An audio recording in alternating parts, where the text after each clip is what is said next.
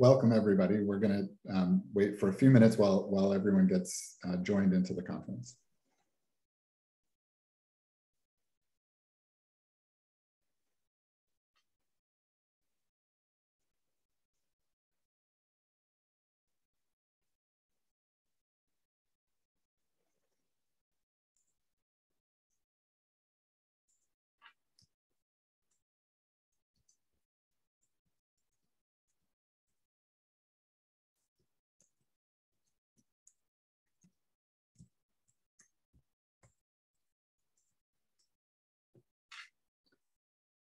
We're just waiting as people get joined into the conference.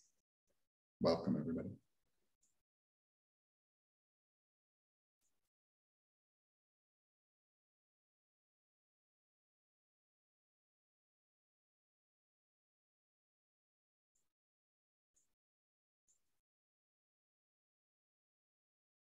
Thank you for joining. We're going to wait just a minute while everyone joins.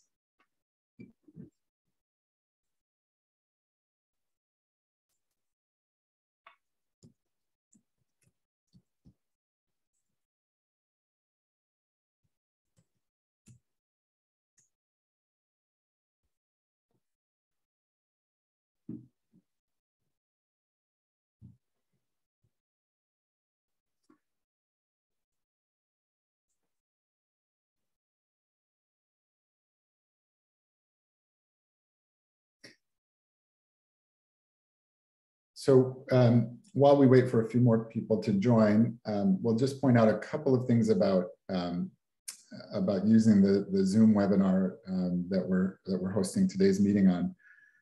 First, to adjust your audio settings in the lower left-hand corner of the screen, there should be a button that allows you to click and see a menu. Second, if you want to submit questions to the panelists, at the center bottom of the screen, there's a button that says click here to submit questions to the panelists, and those can be typed into the chat bar there so that they show up for us. And then the last thing is that to change your viewing options, you can click on the view button in the upper right hand corner, and this is a place where you might swap the slides and the speaker view so that you can see the slides bigger, or you can see the speaker bigger and the slides smaller. Fairly standard if you've been on these Zoom webinars before, but not always intuitive if you haven't been.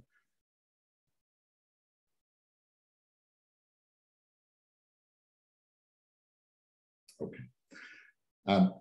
I'm sure there will be more people joining as we go along, but I think it's reasonable to get started now. We're incredibly excited to have the 7th annual ALS Your Day this year. Once again, we're virtual. We're looking forward to when we can do this in person. It's a wonderful community building event, but we're also excited to share some of the remarkable breakthroughs that we've seen in ALS over the last year or so. I think we have many of the people from our clinic here today. We are all really just thrilled at the data we have to share, as well as some of the projects that are ongoing and upcoming. And with that, we'll get started. I'm going to introduce Dr. Merit Cudkowicz, the director of the Sean M. Healy and AMG Center for ALS and the chief of neurology here at Mass General Hospital. And Merit's going to give us an introduction to the day.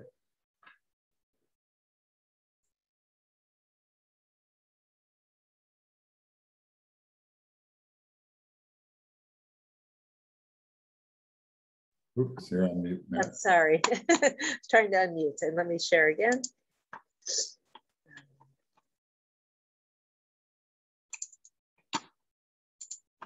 So hopefully you can all see that. So thank you, James, and welcome everybody to our 7th annual Care and Research Symposium.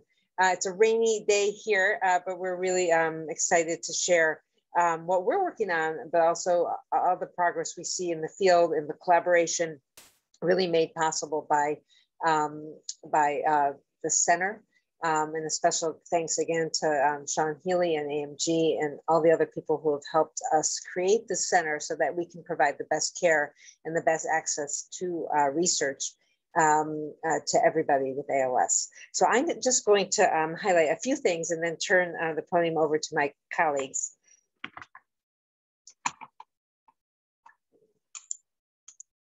Yeah, so today, Dr. Babu will give us some breakthrough results on treatments in the horizon. Jen and Scalia will talk to us about the care team and some innovation there. And then we'll hear from Dr. Berry and Dr. Nicholson about some of the new initiatives coming by, and we'll have plenty of time, hopefully, for Q&A.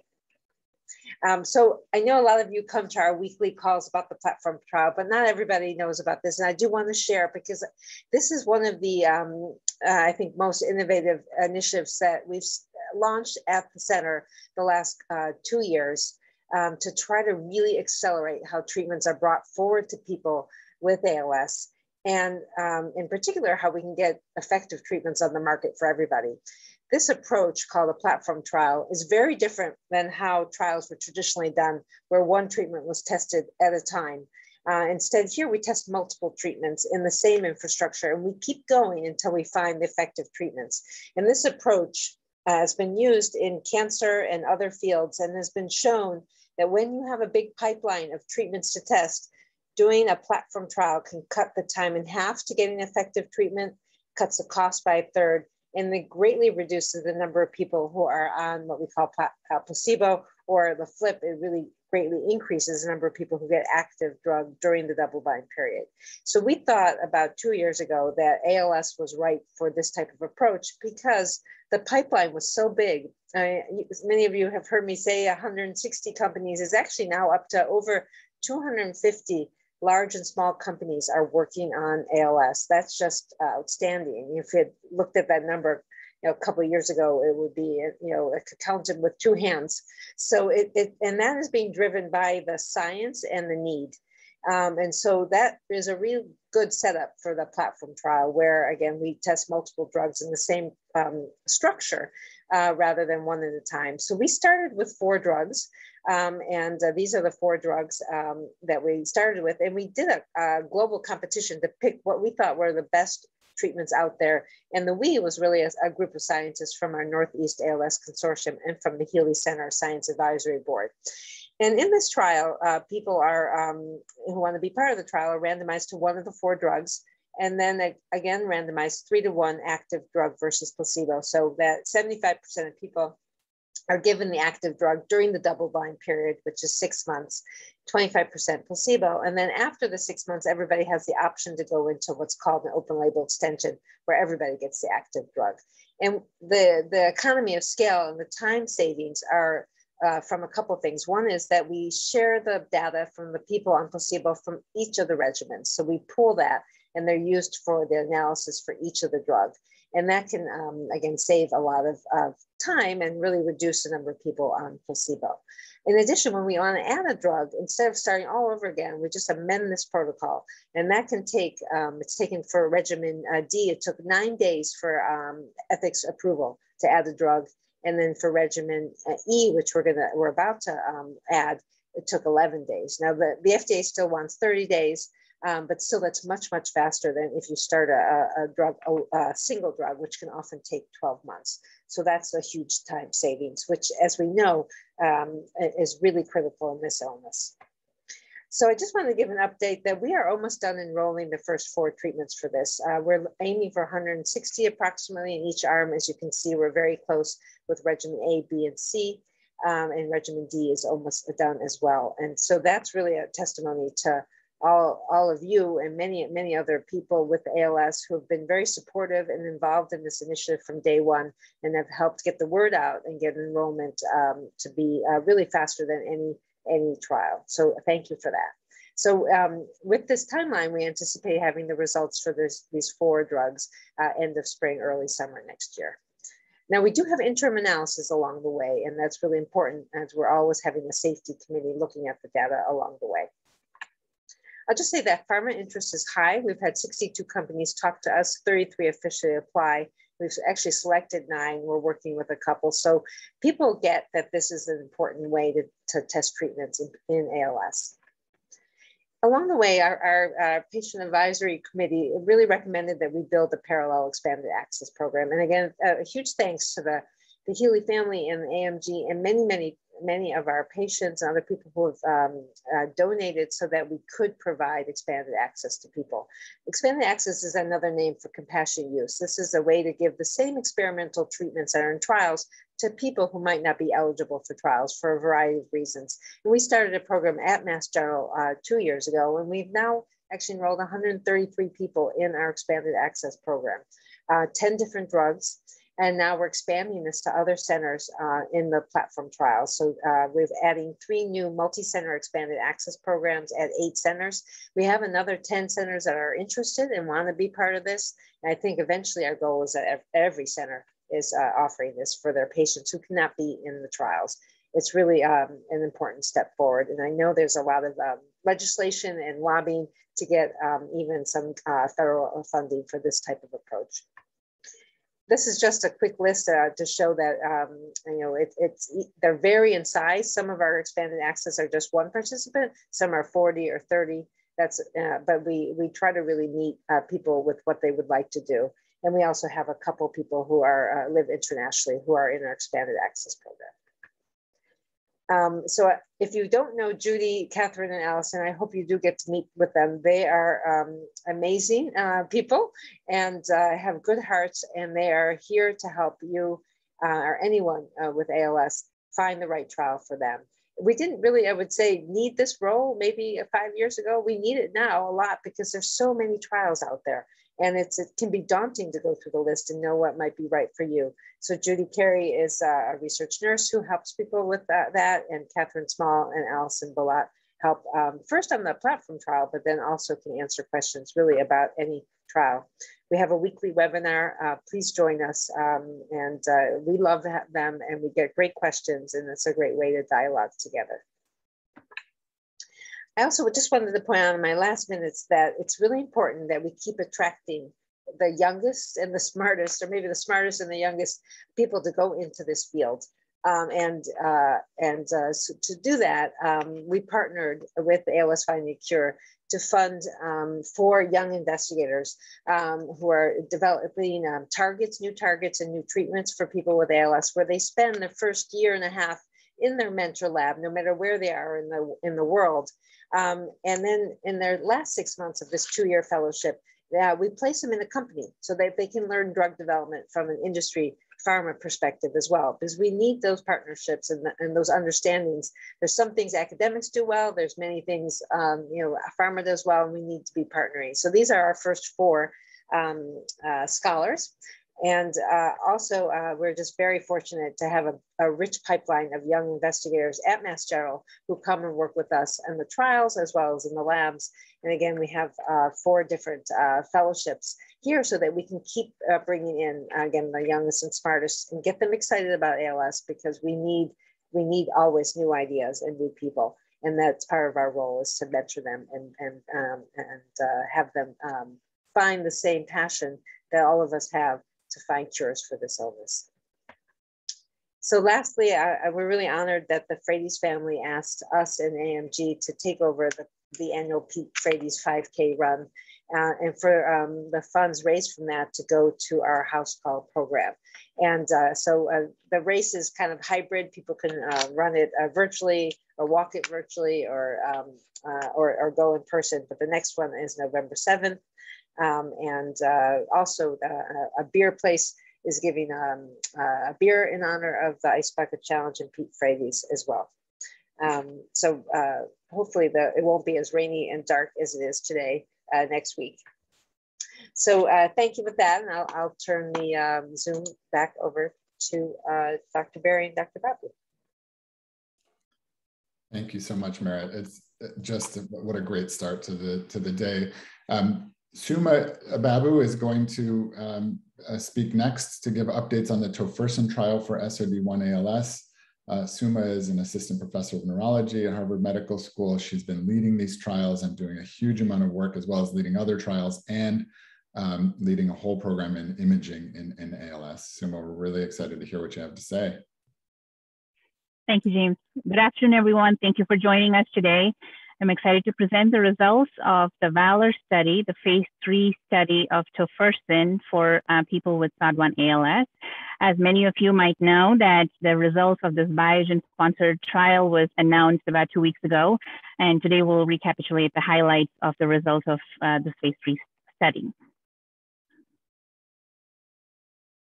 These are my disclosures. I've received research funding from foundations as well as from industry. So in terms of the top line results of the phase 3 trial, the VALOR study was a mixed bag of good news and bad news. So the primary endpoint, ALS-FRS-R, that was selected as the predetermined primary endpoint for this trial did not meet statistical significance. Having said that, there were several promising signals of stabilization of clinical function, respiratory function, and muscle strength seen in participants treated either longer in the open label extension, had early access to tofersen, as well as in slow progressing individuals. Overall, tofersen was noted to be safe and tolerable, but 5 out of a total of 108 participants experienced at least one serious neurological side effect. And in addition to the clinical promising signals, the study also showed favorable and significant reduction in some of the biomarkers, which we'll talk about in a little bit as well.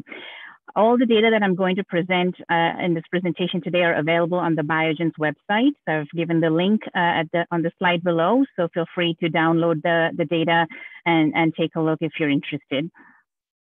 So first of all, what is SOD1 ALS? What is tofersen, and how does that work? SOD1 ALS is a rare form of ALS. It accounts for about 2% of all cases of ALS. It's a genetic form of ALS where there's a genetic mutation in the SOD1 gene, which results in overproduction of SOD1 protein, which becomes toxic in the motor neuron environment, leading to damage and neurodegeneration and causing the ALS disease. Tofersen is an experimental medication that targets that faulty mRNA and like a lock and key, and blocks the overproduction of this toxic SOD1 protein, and hence rescues the motor neurons from degenerating. And the thought is that this mechanism would help to slow the disease progression in people who are affected by SOD1 ALS. VALOR study was a phase 3 clinical trial testing tofersen in people with SOD1 ALS. Let's look at the study design of the study and the recruitment numbers as well. So in the study, a total of 108 participants with SOD1 ALS were enrolled and randomized to receive tofersen at 100 milligram dosage versus placebo at a 2-to-1 ratio over a 28-week treatment period. All participants who completed the placebo-controlled portion had the opportunity to roll over into the open label extension, and this open label extension study is still ongoing as of today, where everybody receives 100 milligram dosage of tofersen regardless of their initial treatment assignment in the placebo-controlled portion. Now, in the study, participants were stratified into fast and slow progressing groups based on their genetic variants within the SOD1 gene, as well as based on the estimated pre-slope or rate of decline in a questionnaire, the ALS-FRS-R functional rating scale questionnaire scores prior to study enrollment. So several outcomes were measured in the study during the study participation, and the outcomes were compared at the end of that 28-week treatment period. What was predetermined to be the primary outcome for this trial was the ALS-FRS-R, which many of you may be familiar with. It's a 12-point questionnaire that asks about various different limb and bulbar function, respiratory function. And among the secondary outcomes, several measures, including breathing scores, muscle strength, biomarkers such as the SOD1 protein levels itself, neurofilament levels were measured. And we'll talk about more about these biomarkers in just a little bit, as well as their markers of target engagement, as well as neurodegeneration. So this slide shows the primary endpoint results of this trial. There were no statistically significant slowing in that ALS-FRS-R questionnaire score change over 28-week time period. which, as I mentioned before, was predetermined as the primary endpoint. On this graph here, what we're looking for in this graph are group differences over that 28-week treatment duration between tofersen treated as well as placebo treated groups. You are looking at two sets of colored groups. The red line indicates fast progressors and the blue line indicates the slow progressors. And within each color, you're seeing a dotted line and a solid line. The solid line indicates participants who received tofersen, and the dotted lines indicate participants who received placebo. In general terms, better efficacy for a drug would be interpreted by less steep of the solid curve over time and wider separation between the solid and dotted lines within each color. As you can see in this figure, for this primary endpoint, there was no notable separation between the solid and dotted lines over the 28-week period, indicating lack of that statistical significance on the ALS-FRS-R over the 28 period. And within each group, the fast and the slow progressing groups, the total number of participants that were enrolled in each group is given at the bottom of the slide. So 39 tofersen versus 24 placebo in the fast progressing group, and 33 tofersen versus 15 placebo in the slow progressing group. In the graph above, as well as in the table below, you'll see that, as expected, fast progressors, shown in red font, dropped far more points on the ALS-FRS-R scale compared to the slow progressors, shown in blue font.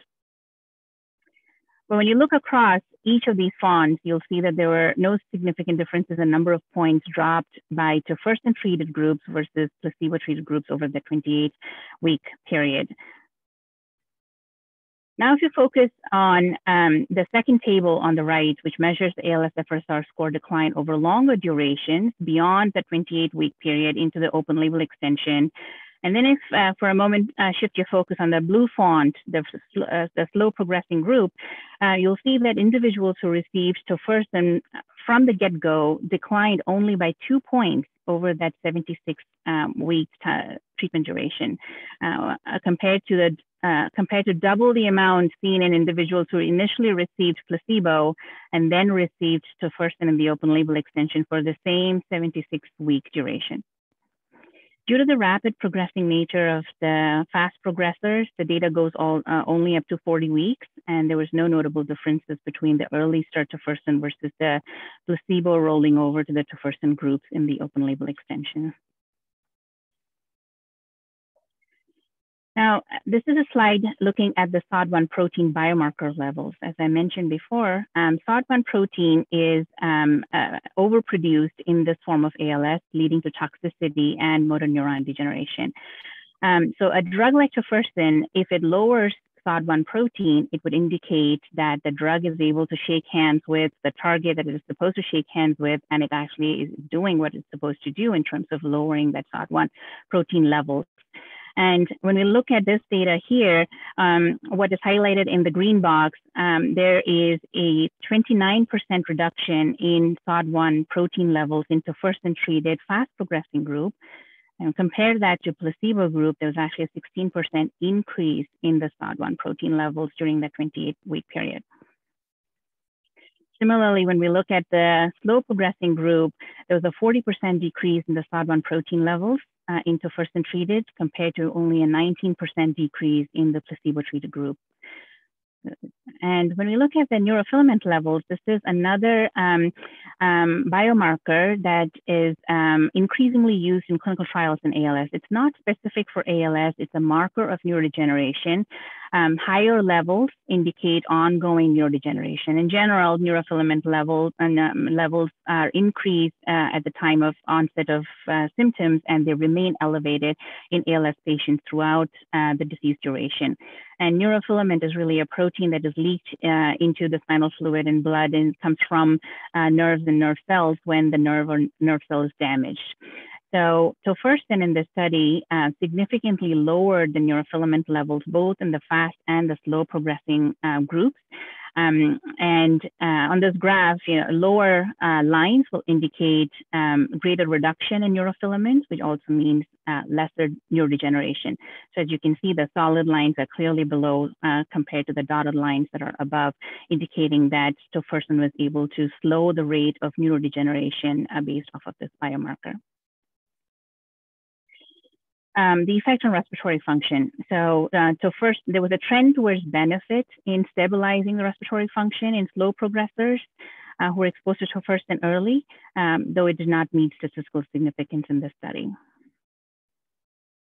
Overall, tofersen was observed to be safe and well tolerated. Most of the side effects were mild to moderate related to lumbar punctures because the drug is given intrathecally through spinal taps.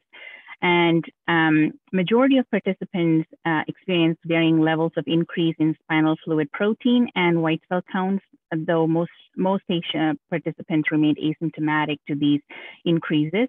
About 5 participants out of the total of 108 participants experienced at least one serious neurological side effect, such as inflammation of the spinal cord or inflammation of the nerve root or inflammation of the meninges.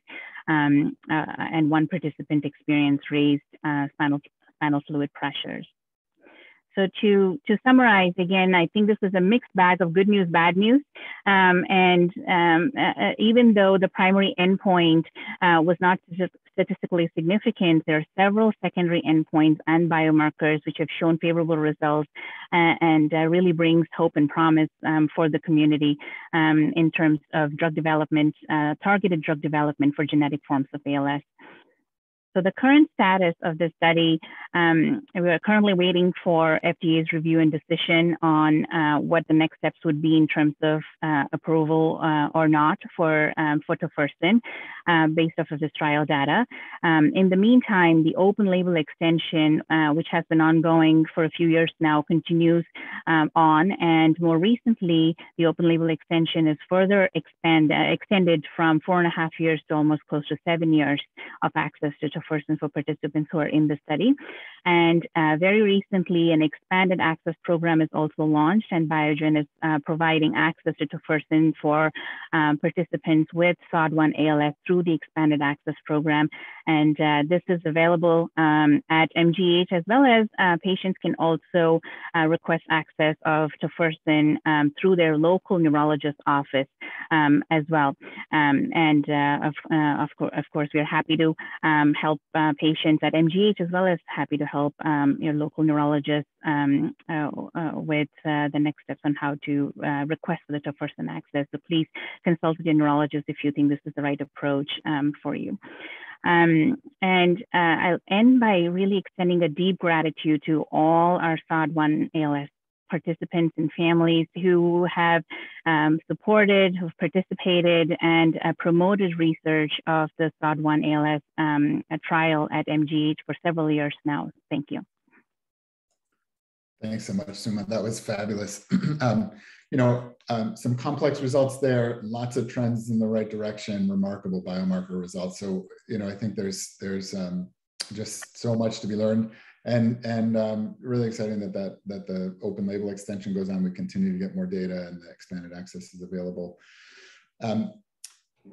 Next to talk about some other really incredible results is Dr. Sabrina Paganoni, co-director of the Neurological Clinical Research Institute, assistant professor at Harvard Medical School, lead of the Centaur trial that she's going to talk about, and co-PI of the platform trial, and really leading that to incredible successes as well. Sabrina, we're overjoyed to have you here. Looking forward to your talk.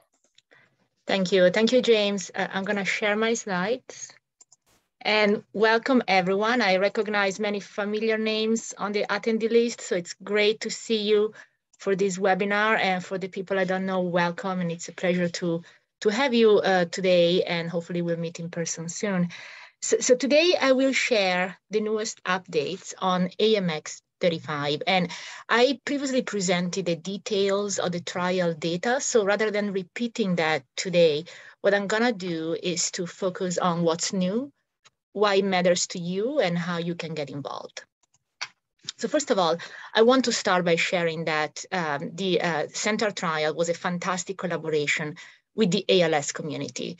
The trial was designed and coordinated by the Healy and AMG Center for ALS here at Mass General in partnership with 25 other academic centers, the NILS Consortium, the ALS Association, ALS Finding a Cure, Amylyx Pharmaceuticals, and our patient advisors. So big thanks to everyone who was part of this trial. In the center trial, which was a phase 2 trial, we evaluated the effect of AMX35 on physical function that was measured over a 6-month period.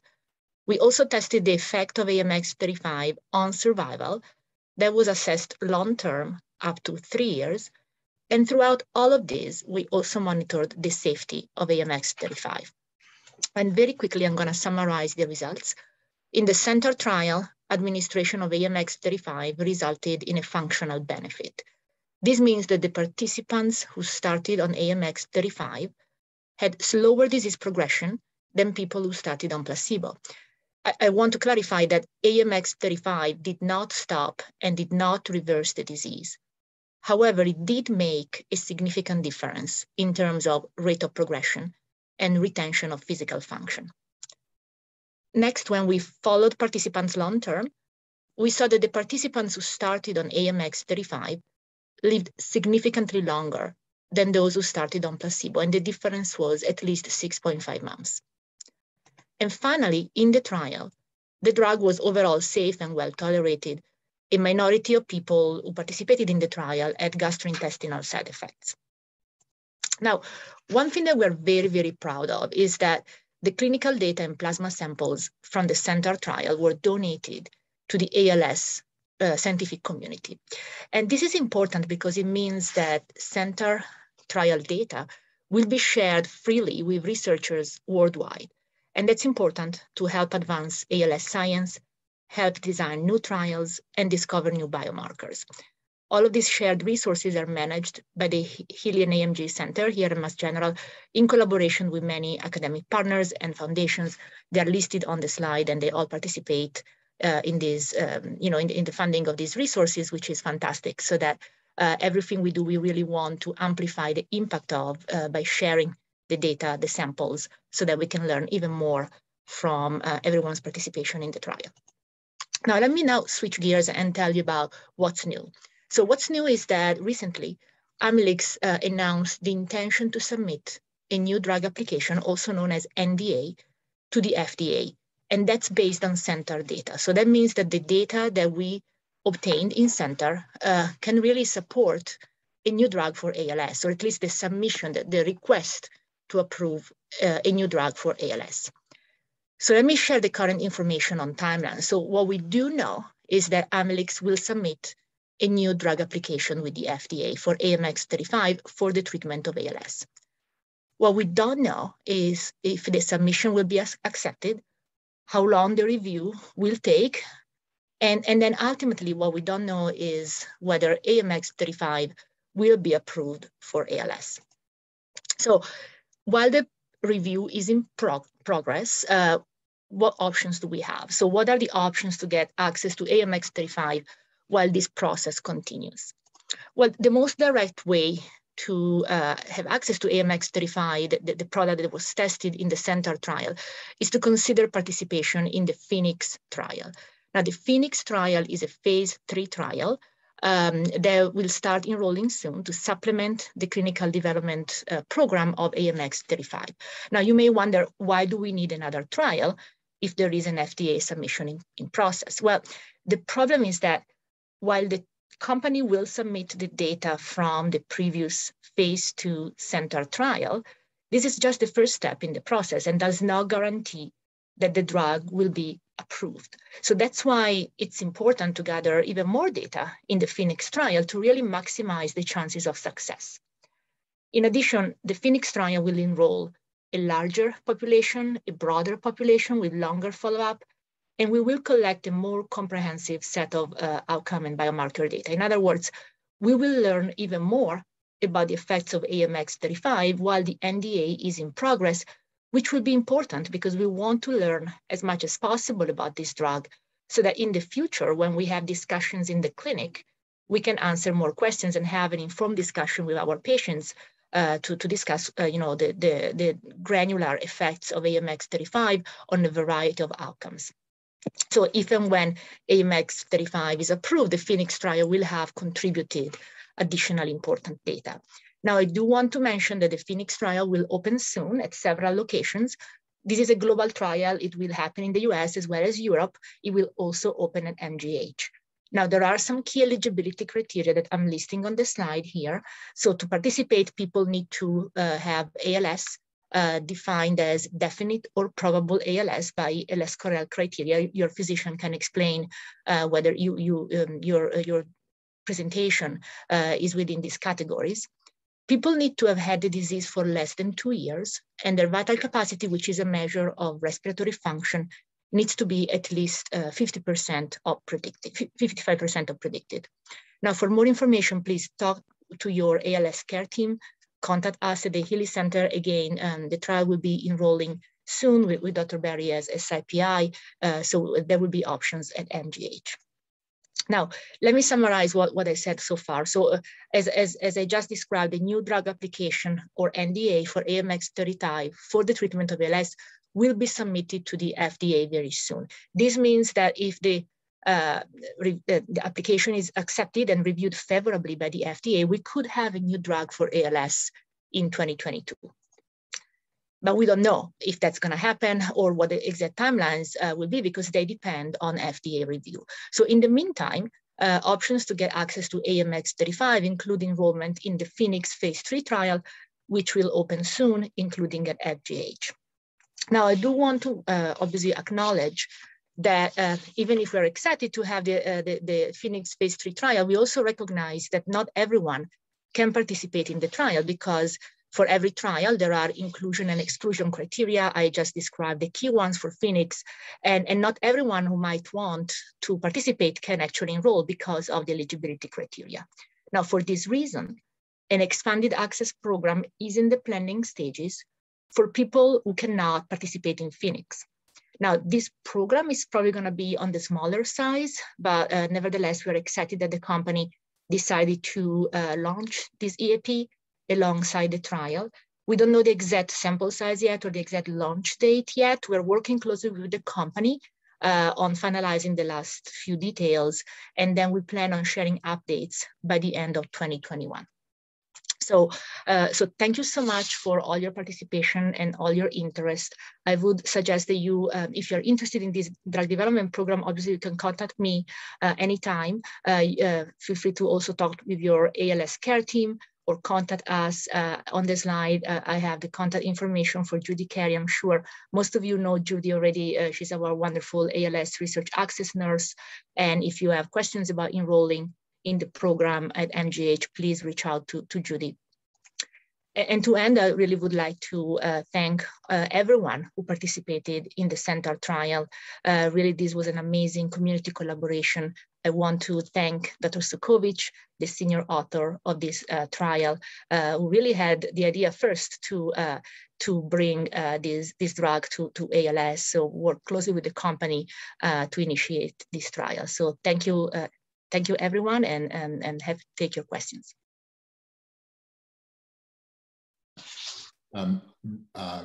Incredibly exciting results. We just don't get to see these kind of results as often as we'd like. I think that we'll see them more and more in upcoming years. So this is sort of hopefully just a trend-setting trial. Really excited to get going on the Phoenix trial and see those results replicate as well, and see what happens at the FDA. Thank you so much.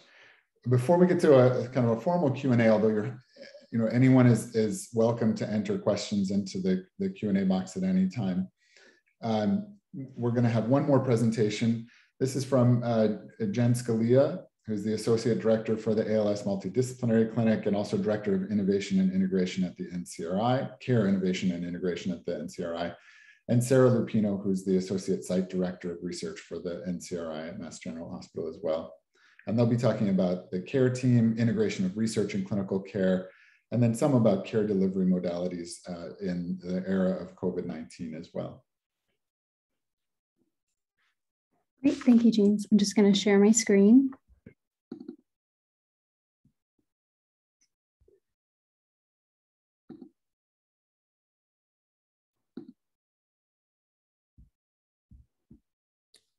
I'm just going to do it a slightly different way.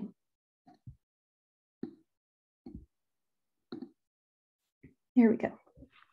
Thank you, Sarah. So I'm Jen and this is Sarah. And as James mentioned, we both are in clinic and research with different hats. In the clinic, I'm the associate clinic director, and Sarah is the associate research site director. But Sarah, we are both nurse practitioners. We're both helping in both areas. So it's wonderful to come to you today to present on integrating clinic and research and the innovation that we are doing. And just as kind of a reminder, you know, despite the last year and a half of COVID and the pandemic, we are very much still here for you. I'm working as hard as ever and very dedicated to finding more answers, better answers, and helping people who are currently having ALS and their family. We're here in lots of different ways: phone, email, patient gateway, webinars, and completely dedicated to you. And so we are here, though you might not see us in person quite as much. So who are we as the MGH clinic, ALS clinic? We are a lot of different disciplines that come together with the people of ALS and the families affected by ALS at the center. And while we all come from different backgrounds and different trainings, we all are giving individualized care to help you. And some of us are physically in the clinic for when you come into in-clinic visits. Some of us are more remote, but can always come in person to arrange ahead of time if that's helpful. Always physically in the clinic are the providers, the physicians, nurse practitioners, the registered nurses, speech and swallowing therapists, physical therapists, and also our research coordinators are there helping with breathing tests and the ALS-FRS questionnaire, and just to help general navigation of clinic. Though we have many other people involved in our clinic that have, especially in recent times, been conducting things more remotely, though we have also arranged for them to see people in person if that's more convenient, or it just requires a little planning ahead of time. So Julie McLean, who's the occupational therapist who helps with our clinic, we do have to schedule with her ahead of time, but we can do that and arrange for it to be in the same day with just a little bit of planning. And same thing with Paris, our respiratory therapist, or Kate Brizzy, who's our physician who's in neuropalliative care. She's a neurologist, but also trained in palliative care, and she collaborates with us. Our Parenting at a Challenging Time, also known as the PAC team, is largely remote now, and we've had a lot of feedback that that's been actually more helpful remote, though we've also asked for them to come in to see people in clinic if that's helpful. And our psychiatry and counseling services, we have some people that we have worked more closely with in the last year or so, and they've been mostly remote, not as much in person. Genetic counseling can also be both remote and in person. So really trying to tailor it to you so that if it makes sense for you to see these disciplines in person, that we're there for you. Otherwise, we can help do it remote, which is sometimes a bit easier. But there's a lot of us. You might not need to see all of us all the time or ever even. But when you do come, we're happy to, whoever needs to be there to help you, come together to help you the best we can. Everything is always personalized. So that's why each clinic visit might be a little bit different, person to person and visit to visit. But we are really focused on figuring out what ALS means to you and what's important to you. I've been here for over 13 years now, and it never ceases to amaze me the different stories that I hear. I really enjoy hearing everyone's stories, and it really highlights that ALS is different for everybody. What's important to you just as a person is different, and that means that the care has to be different person to person. And we really focus on trying to deliver that for you. So what do we do a little, if we were to really iron it out a little bit more specifically? We do, as different members of the teams do different pieces of this, but we diagnose ALS. There are mimics of ALS, and the physicians that work in our clinic have many years training so that they can help differentiate and run tests to figure out if this is ALS or something different. I have also seen our physicians double check on things a year later. Something feels a little different, or they read a different research article and more information comes out, never stopping to look for other answers or different answers while also treating you with all the information we have now. Aggressive symptom management to improve outcomes. And sometimes it's symptom management that might not be as aggressive. It's just what is helpful to you, whether that's helping to set you up with a brace to help your, play golf right now, or to something like a high-tech communication device that might be, you need to plan further in advance because it can take some time to figure out how to get it and to get it. But we're there for you to figure out what the best solutions are for the symptoms that you are having, because everybody does have different symptoms in a different order. We also provide lots of education, both about the clinical things, symptoms, ALS as a whole, and also on research. Sometimes it's more general. What is research? What does it mean? A phase 1, phase 2 study? And sometimes it's what is this drug or this supplement? And what is this looking like in the ALS world? And there's lots of education about how that happens in the ALS clinic. You don't need to be involved in research to hear about that and to learn about that. And our group also tries to stay very up to date on these therapies and also provide access to the FDA approved therapies. A couple of years ago, Radicava was approved for ALS, and that definitely changed how we delivered that therapy, because that's not quite as simple. And there's a lot more hoops to jump through with needing venous access and insurance companies having a bit more hoops. But we are dedicated to providing access to the therapies that are approved for ALS, and that's right for you. Not every therapy might be right for each person. We also refer and connect to different resources in the hospital and your local communities. Sometimes this means I'm on the phone, or a team member is on the phone with your primary care to help provide information, decide if this medication right, or we're noticing this. I don't think this is related to ALS, but let's come together on this symptom. Sometimes it's connecting you with a group, one of the nonprofits that we work with, like Compassionate Care ALS, the MDA, ALS Association. Or if you're somebody who lives further away, we see people across the United States and the world, and some people will have a local ALS provider and also see us, which is okay too. If you don't live close to us, it is good to have a team, whether it be an ALS team or a primary care provider that knows you very well and can help you if something were to come up overnight. And we are always happy to connect you to somebody or work with them to help deliver you the best care. So whether you're here or you're in somebody else's office, we're there for you. I will say one other thing that we do that's not on this slide is something that Dr. Cudkowicz mentioned in that first presentation, which is truly helping to teach the next generation of ALS workers. Our research coordinators that are helping in the research studies, but also conducting vital capacities and questionnaires in clinic, are many times going off to nursing school or medical school or PhD, and they're learning about ALS. We also teach the next generation of physicians who already have their MDs or doctorates or their PhDs currently. And also we've had nursing students or had other different specialties shadow so that they know about ALS, whether they specialize in ALS as when they come through the rest of their schooling, or whether they go and do something else, but now have a lot more information on ALS so that there's more knowledge out there.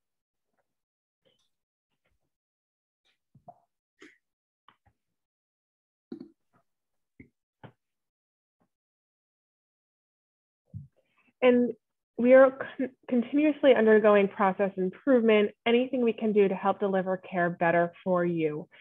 We have had in-person clinics for a long time now. Something newer to this in-person clinic is our primary team model, where there's a physician, a nurse practitioner, and a registered nurse that creates your primary team. So you are seeing the same MD, NP, and RN. Many times the MD and NP will alternate visits, so you're not seeing them on the same time. Those visits alternate. But now there's two providers that know you better and are coming together from different disciplines and can help. If something urgent comes up, it's more likely that somebody's able to jump talk to your primary care or see you inpatient when the team needs help or information on you to better help you as a person, since everyone is different. And having that MD, NP, RN that know you through your entire time with us has been really nice to just be continuous and get to know you and your family and what's important to you and where you vacation, because as we get to know you better, we can help you better and deliver better care for you. In addition to our in-person clinics is our house call program, which is run by Deb Skinnicky, who's a nurse practitioner, and Kristen Kingsley, who's an RN. There is only 2 of them. We haven't been able to clone them yet. So it's limited to Massachusetts and to more of the eastern part of Massachusetts, but they still travel quite far. I believe Deb's clocked 500 miles last week in her car. So going to see patients in their homes as an add-on to clinics, not in place of clinics, but just to help make sure that if there's a treatment that we're trying that's not helping the symptoms or causing a side effect, or if something is progressing that we don't know about, that we're there and we can help in any way that we can. Another way to do this is through telemedicine and virtual visits, which is something that I think the whole world got a lot more experienced in the past year and a half. And we were able to use this even more when there was a public health emergency. It's a little bit more limited now because with the laws, we have to only do video visits with people that are in a state that we're licensed in. So I personally am only licensed in Massachusetts, though there are providers in our clinic who are trying to get licensed in other states, especially the New England states. It's become a little bit more difficult than I think we anticipated getting licensed in the other states. But we are trying, because telemedicine is such a fantastic way to connect with people and have conversations and see what's going on. I absolutely love seeing people in their homes. It brings a whole new light to the conversation. And there's also, lastly, Patient Gateway, which is a messaging system. It's actually linked to your medical chart, and it's how you sign into the virtual visits if that's something that you can do.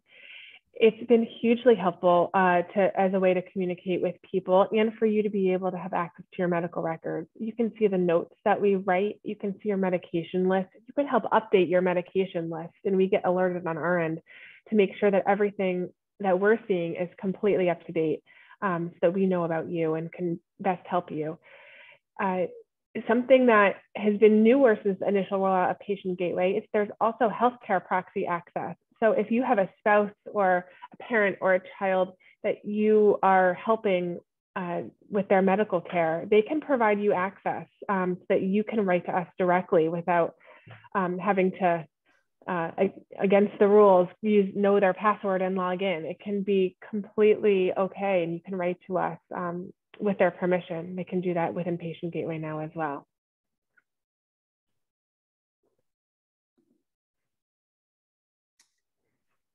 Thanks, Jen. We're going to transition to some updates on COVID-19. And so I'm going to discuss this for the rest of the presentation in addition to other research updates. So just, along the lines of clinical care and research care, as everybody on this call very well knows, we're still in a time of COVID-19. In our clinic and research center, we're very proud to say that we've been able to continue to see patients, continue to keep momentum moving forward in the research world, and we remain very committed to keeping our community safe, each other safe as team members and staff members, as well as our patients and our general MGH hospital community. So there's ongoing safety measures and policies in place, and these are always evolving and changing depending on the latest guidelines and infection rates. But some of the things that we have implemented now, both in the research world and in the clinical care world, in terms of staffing, we are required anytime we come on site to Mass General to complete a COVID pass. So we have to attest that we don't have any symptoms of COVID-19 before we head into work every single day. As you guys may have seen on the news, there's a vaccine mandate for the entire MGB community. So any employee who works in the hospital system had a deadline this past month to become vaccinated for extra protection and adequate protection. We also continue to have a universal mask mandate for both staff members, patients, visitors who might accompany patients to visits.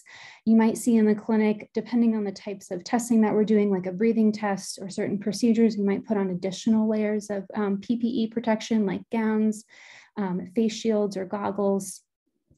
And then just to update everybody coming into the hospital, we do still have a visitor policy in place. What's nice now is that with the vaccines coming through, in general, the hospital is allowed to have a patient bring a visitor with them for any outpatient appointment. So we're able to see folks with ALS and their caregivers or their one or two or one family member or friend accompany them to the appointment. And we did just want to put in a plug while we have you to be sure to get your COVID-19 and flu vaccines. Flu season is coming upon us. We want to make sure we don't forget about that. There's also a flu vaccine mandate for employees as well, so we can remain protected. And if you ever have any questions about boosters or vaccinations, we're more than happy to talk to you about that in the setting of your clinical care as well. I'm going to talk a little bit about how, what kind of systems and strategies do we have in place to make sure that we're integrating clinical care and research care both together, because we want to make sure that if we engage with someone with ALS, either through a house call visit or a televisit or an in-person clinic visit, that if you're interested in research or want to learn more about our research and clinical trials, that we offer you that opportunity, and that anybody who comes to us and says, I'm interested in participating in ALS research, we give you every opportunity to access research as much as you like. And so our team is very fluid in this process. So what's been really great is that many of our clinicians in the ALS clinic, our doctors, our nurse practitioners, our nurses, our care coordinators, are also involved in clinical trials. And so there's a lot of overlap in our team members between the clinical side and the research side. Similarly, if somebody comes into our research center for a trial participation or a study visit, we work really hard to make sure that we're still connecting them with their clinical care team. And sometimes your research nurse is also your clinic nurse, which can be a great way to make sure that we stay aligned and we're supporting any changes in symptoms or changes in therapies while you're here for the research visit in the clinical world too. So there's a lot of systems that we have in place to keep patients connected and their families with ALS research. And so all of these are in an effort to make things streamlined and very efficient for you. And so one of the big ways that we do that is through our email blast. So if you go through, this is just a screenshot of our website, massgeneral.org/neurology/ALS. And if you click on this starred link here, it'll allow you to sign up for the ALS link. And all you have to do is just fill in a little information and your email address, and that automatically adds the person to a database where whenever we have a new trial coming down the pipeline or an update on results or a research study, we send out a big blast to everybody so that you can stay up to speed on the latest and greatest information that we have for you. In the clinic, we also provide research brochures. And so we have brochures that we update regularly with the research coordinators on currently recruiting trials, not just interventional or drug studies, but also our biofluid studies, our digital trials, our imaging programs, so that every aspect of research is covered and you have literature that you can take home with you too to go over as you learn more about the trials. And Judy's name has been dropped several times already in this symposium, and I'm sure it's not the last time, but Judy Carey is our research access nurse. And so Judy's role, and Judy is working with a team of people now to help engage patients and connect them to clinical trial opportunities, so that if you come in again and you're interested in research, we can refer you over to Judy and her team about a particular trial to work on pre-screening and recruitment and connect you with that specific research team. Another overlapping role that we have in our clinic is our research coordinators. So many of our coordinators that lead and ensure protocols are carried out safely and effectively in our clinical trials world also rotate in ALS clinic. So it's been great because the coordinators can engage with patients in clinic on recruitment or talking to you about the different trials that they're working on. And then it also gives them an opportunity to participate in your clinical care. And many of our coordinators, like Jen said, are future nurses or physicians or researchers in the field. So it's been wonderful to have a growing team there. We also try to stay engaged with you through events like this, online or through Zoom. We have a series of webinars. I believe the platform trial team has weekly webinars now where they're giving updates to patients and families. And our website also keeps an actively enrolling trial list that's frequently updated. So many ways that we can keep you connected with research. Also in the research world, we talked a lot about our multidisciplinary clinic and the team-based approach that we have there, but we have a similar team-based approach in the research world too. And I'm really proud to be part of this team. And I think one of the biggest sources of pride for us at the Healy Center is that we try really hard to foster a community of collaboration in the research world through translational research, or what a lot of people refer to as bench to bedside, so that if there's a lab in the US or in the Boston area, or an academic center or a drug company that comes to us, that we can engage with them and help talk to them about research, help be part of clinical trial design, help give feedback about what challenges do our patients face when they come in for research, how do we best support and engage patients in trials. And so through those collaborations, we're able to create a number of different types of research programs here at our center. And so, one of the biggest foundations of clinical trial work is the biofluid biomarker studies that we have. So if you come into clinic and say you're interested in research, a lot of times we'll try to engage you in, can we take a tube of your blood or a sample and bank that in our tissue repository where we can share it with labs across the world who are trying to develop new therapies or understand more about the disease, or develop a biomarker to better track the disease or understand how it works. We also engage, as we all know, in phase 1 through 3 interventional studies, expanded access programs, which we've talked about. We also have digital studies, and that's another great way to get involved, especially in the clinic. We have research coordinators who are helping to run trials where we're using iPhone apps or devices, again, to track symptoms over time in people with ALS as a potential marker or way to understand how the disease works. And then always engaging in ways to design trials more innovatively, like the platform trial or like the Centaur study that Dr. Paganoni spoke about, and continue to engage in an efficient pathway of trial recruitment and getting patients connected to every research opportunity that's available. So how to stay connected with us, just to kind of wrap up this part of the presentation. We welcome any and all questions that come our way. And so the patient gateway is a great way to stay connected clinically. Our website is a great way to also get more information about the clinic, but also stay engaged in the research side. So please continue to use these two resources as much as you like to reach out to us. And we want you to reach out and stay engaged, and happy to take questions as well as things come down the pipeline. And thank you very much, everyone, for listening, and happy to send it back over to Dr. Berry. Jen and Sarah, thank you so much. Really, I mean, sort of the integration of care and research is such an important part of how we try to approach this and sort of how we see it. So thank you so much for talking about that and about all the sort of innovative care that we try to bring to the clinic, really driven by, what we hear from people with ALS and people at our clinic. We have a few minutes now for question and answer, and then we're going to have a short break. We may run into that break just a couple of minutes, because I do think we want to answer the question. As I said in the chat, we have just a really super question in the Q&A, and I'll summarize it. And then, as I said in the chat, I may ask Merit to weigh in first, and then see if others may want to weigh in as well. And it's a great question, one that actually, sort of keeps us up at night a little bit. Question is it possible that we may have already tested via trial or an ALS drug something that worked in a subgroup of people, but overall looked like it didn't work in the trial? And because some of those subgroups of people, for example, bulbar onset, rapid progressors, slow progressors, may have small numbers, may that have just, is it possible that we missed that? Is it possible then to look back at some of our data and try to pick out something that may have worked in a subgroup? And then even beyond that, is there some way to leverage either the platform or another existing sort of mechanism to test those? Really good question, really difficult one that, as I said, sort of keeps us up at night sometimes. Merit, do you want to maybe start with that question, and others can chime in afterward? Yes.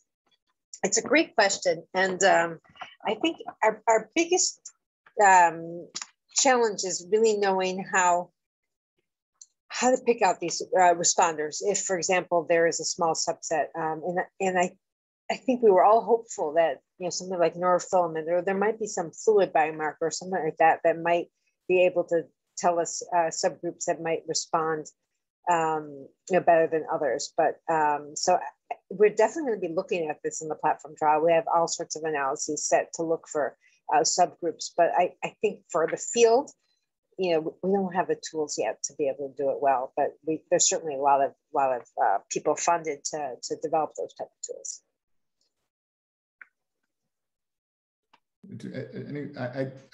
I'll add a couple of things, and maybe, you know, anyone else on the panel is welcome to weigh in as well. I would just say Answer ALS is a project that we ran to kind of try to correlate some of the biology in both induced pluripotent stem cells and motor neurons made in a petri dish from those stem cells. This is essentially taking blood from people with and without ALS, making those blood cells into stem cells, and then making those stem cells into motor neurons in a petri dish to study. And that one of the purposes of that study was to try to look for biological subsets that may underlie clinical subsets. So a clinical subset may be someone with bulbar onset disease, or someone who has slowly progressive disease, or mostly upper motor neuron disease, and see whether that correlates to a biological difference. And if it correlates to a biological difference, maybe some of the things that we're attempting are more relevant in some than the other. Coming out of some of that work is some really innovative research in conjunction with Answer ALS, as well as with New York Genome Center, saying that maybe things like neuroinflammation, excitotoxicity, RNA dysregulation, which we think are happening in everybody, are happening to varying degrees, and we might be able to group people by those biologies. If that's the case, we may be able to go back to some of these previously tested drugs and really, in a logical fashion, try to make sense out of what's happened, or test them again in reasonable subsets. But we're not there yet. I just think it's a great approach.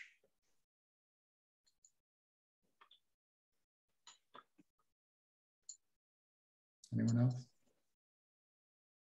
Okay, it's a fabulous question. We do have time for more questions sort of near the end, where we'll have a few more presentations. Why don't we take a brief break, let people stretch, do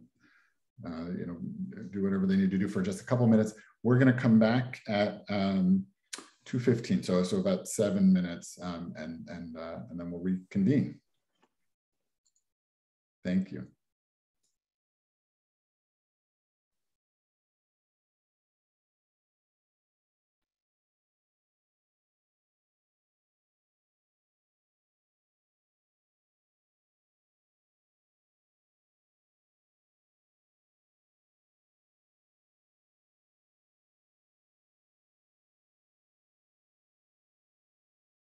All right. So we're going to start up after a short break. It's just been remarkable so far to just, hear about the clinical results we've heard about the biological results we've heard about, and the plans going forward, as well as how we sort of bring all of this into the clinic. Some of what I'll talk about will harken back to things that you've heard about already. And then hopefully we'll give sort of an overview of the landscape. I'll share my screen in just a second, but I will say that I'm going to talk about a lot of information about trials that are going on and upcoming soon at the Healy Center. This is not the kind of presentation that you're going to get every detail of as it goes by.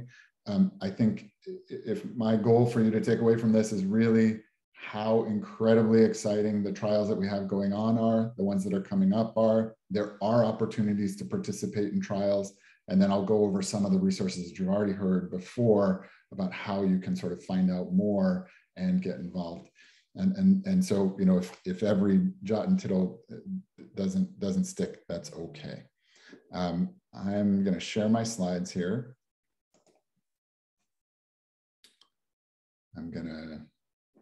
Let's see. I'm going to share my slides here. Give me just a minute. All right.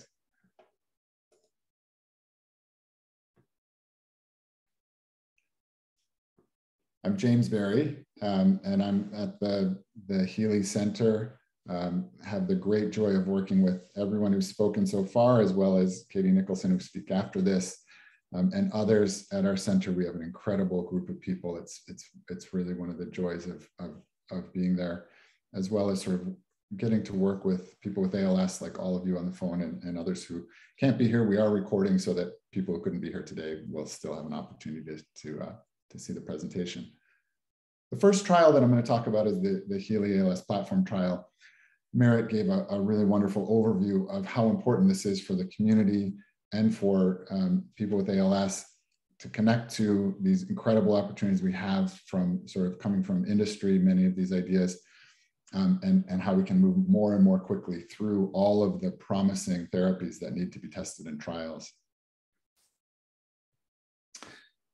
This is the same figure that Merritt showed. I want to walk you through it briefly as we talk about, enrolling in clinical trials and what does that mean. So the first step would be to screen for the platform trial. And once the screening process is done and somebody's included in the platform trial, then they're assigned to what we call a regimen. Each regimen is one therapy that we're testing. And we are fairly simple-minded, so we give those regimens letters, because that way we don't have to say the name of each of the drugs when we talk about the regimen. So right now we have regimens A, B, C, and D, and those correspond to the drugs that are being tested in those regimens. Once somebody is assigned to a regimen, then they're randomized within that regimen. And that randomization is done at a 3-to-1 ratio. And what we mean by that is for every 3 people who get who are placed on the active study drug, only 1 is exposed to placebo, which is much preferable to what we used to do, which is more of a 1-to-1 randomization. So that's one of the sort of real benefits of this platform trial. Regimen A is called zilucoplan. Zilucoplan is an anti-inflammatory, and it targets something called the complement system. Regimen B is a drug called verdiperstat. It also targets inflammation, but in a very different way, targets something called myeloperoxidase. It's a different sort of branch of our immune system, a very different sort of a mechanism, but again, targeting neuroinflammation. Regimen C is CNM-AU8. This is a catalyst. It helps energetics flow. So it boosts the sort of energy utilization within cells. Which we know is abnormal in ALS, by the way. And then regimen D is prodopidine. And prodopidine sort of improves the mitochondrial function. You might remember that mitochondria are the powerhouse of the cell. So through a sort of complex approach, it acts on a receptor and improves the cellular energetics in a way as well.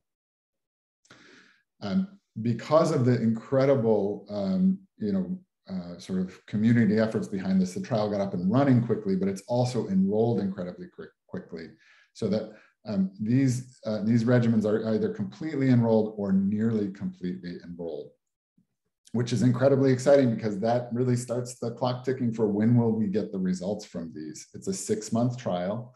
So the randomized portion is 6 months for each of these. And then that's followed by what we call an open label extension. And what that means is that no matter what people were randomized to for the first 6 months, they get exposed to they get to take the actual study drug from there on out. So the really exciting thing is that we get closer and closer to getting results. And the other really exciting thing about the platform trial is that it is set up so that we will add regimens as we go. So regimen E is coming soon. That is a drug called Trailahose. Trailahose helps with something, the formal name is called autophagy. What Trailahose does is help cells take out the trash. So we know that in motor neurons and people with ALS, we see accumulations of proteins that have become sticky and they clump together. And the cell doesn't do a very good job of getting rid of those clumps of proteins. And that's kind of the trash of the cell, and we need to get it out. Trailahose helps those cells clear out the trash. That's a weekly infusion. And we're really excited to get started on that. And it just shows the power of the platform trial. I think I would say, at least what we had expected, if not more. So we'll be enrolling. And when I say enrolling soon, I would say within, within months to months. There are other ongoing trials at the MJ Healy Center that people with ALS can become involved in. So another one is with Novartis, big drug company. The drug being tested here is BLZ945. Really rolls off the tongue, that one. This is a phase 2 trial. Drugs often have letters and numbers before they get names. It's an open label trial. What that means is that everybody has the drug. There's no placebo. The target of this is, again, inflammation. And in this case, the idea is to reduce the activation of a cell type called microglia. And microglia are one of the major immune cells in the brain and spinal cord. And we know that they're activated in ALS. And Suma Babu, as I said earlier, has been leading some of the work to be able to image those activated microglia. We're using some of those imaging techniques as a biomarker in this trial so that we can see whether the drug is hitting its target. Really exciting. Early phase trial. Again, just to remind you, trials start at phase 1. That's the first time they go into people.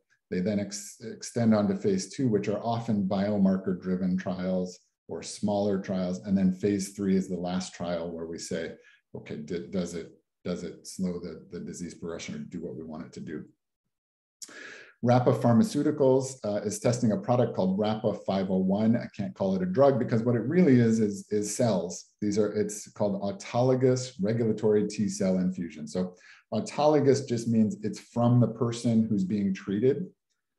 And then I'll talk about regulatory T cells for just a moment.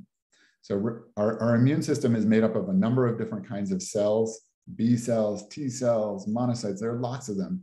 But there's one particular kind of cell called a regulatory T cell. And the regulatory T cell's job is really to tamp down inflammation. So when inflammation starts, that's often a good thing. We often need inflammation to fight off an infection. But when that infection's gone, we need to quiet down the immune system. And that's what regulatory T cells do. We know from studies of blood, these biomarker studies that Sarah Luppino talked about that we do in our clinic, we know that regulatory T cells are lower in people with ALS and that there is a dysregulation of the immune system. And so this is an attempt to restore those regulatory T cells. We take white blood cells, those are the immune cells, from people with ALS. We isolate the regulatory T cells, we expand those T cells, and then we give those T cells back by an IV infusion every 4 to 6 weeks. This is a phase 1 study. Again, it's open label, first time in people. We have done other T cell studies, but this is the first one for this product. And so we're very hopeful about this and in the midst of enrolling and following people for this study. We have a number of ongoing ALS trials targeting specific mutations with antisense oligonucleotides, which I'll just call them ASOs. That's our shorthand for them for reasons you can understand. This is the same technology that Suma talked about in her talk, but they can target various different genes. And so there's one trial, again, the 3 trials I'll talk about here are from Biogen. The first trial targets a gene called ataxin-2, ATXN2. Ataxin-2 appears to be a risk factor for ALS. This is a phase 1 trial. It's actually enrolling people with ataxin-2 mutations and a few people who don't have those mutations. They're relatively uncommon. Depending on whether people have a mutation or not, it's randomized 2 to 1 or 3 to 1 drug to placebo. And the goal here is to decrease ataxin-2 protein, which we think will prevent TDP-43 toxicity. So when I talked about those sticky proteins in cells, sticky protein, the most common sticky protein in the cells of people with ALS is TDP-43. It takes on a central role in the biology of this disease. And this will come up in some of the other trials as well, that we're sort of in some way or another trying to manipulate TDP-43 to either prevent it from clumping together and getting sticky or get rid of it once it's there. So really, I think exciting biology there. There's another ASO trial for people with C9orf72 mutations. We sometimes call this C9 ALS. It's the most common mutation that causes familial ALS. This is also a phase 1 study. It's randomized 3-to-1. It's really targeting that C9 mutation to reduce the mutated C9 in the cell and all of the things that go along with that, which are sticky proteins, problems with TDP-43, problems with energy metabolism, and a whole host of other things. So it's really trying to get up to the very top of the pyramid. So all the things that kind of go wrong after that don't go wrong anymore. Again, phase 1 trial. And then the third one is something that's really novel for a number of reasons. It's called the ATLAS study. It is targeting SOD1. In fact, it's using the same ASO that Suma talked about. There were complex results from that study, but one thing that did seem clear is that if we can treat people earlier and longer, we probably have the best chance of success. So all the positive hints, all the wonderful biological data, biomarker data from that study, we think will be even more effective if we treat earlier and earlier. And so what this study is doing is enrolling people who have the SOD1 mutation, but do not yet have symptoms, and following them so that either when they begin having symptoms or when their neurofilament begins to increase, they can be treated with the antisense oligonucleotide, and we can really get to the very start of the disease and have the best chance for success. So I think really, really exciting, novel design, building on the results that we've seen already. There's another study that's ongoing that's targeting C9 ALS. This is from Elector. The drug is called AL001. It's a phase 2A study, so still fairly early, but not the first time in people. It is randomized. It's an IV therapy. It's an antibody. Now, again, it's really targeting this sticky TDP-43 protein. We sometimes call those aggregates, but it's not targeting TDP-43 directly. What it's doing is increasing another molecule called progranulin, and by increasing that molecule, trying to reduce the sticky TDP-43. So we're taking lots of different approaches to try to get at that central issue in ALS. Now, there are also a number of trials that are coming to the MGH Healy Center and will be enrolling soon. One is the AMYLIX study, called, which is a phase 3 trial called the Phoenix trial that Sabrina talked us through earlier, randomized 3-to-2. This is TUDCA and sodium phenylbutyrate, also known as AMX0035. TUDCA, there's lots of naming things here. We'll call it AMX0035. And the target here is oxidative stress and inflammation, and probably other things that are going wrong in the cells, as well. So really excited about that. Sabrina walked us through kind of all the wonderful sort of details of that trial earlier. Cytokinetics is carrying on development of a drug called reldesemtiv. It's a phase 3 trial that they're planning. It's called Courage ALS trial. This is an oral drug. It'll be randomized 2-to-1 study drug to placebo. The target here is a little different. The target is to try to increase muscle strength. And it does that by binding to troponin, which is inside muscle cells, and increasing calcium, which increases how much contractility or strength the muscle has. And so strength measures are an important piece of that trial and of that whole sort of reasoning. So we're excited to have that on the horizon. Calico has a phase 1 study of an oral drug who has so many letters and numbers that we won't even say it.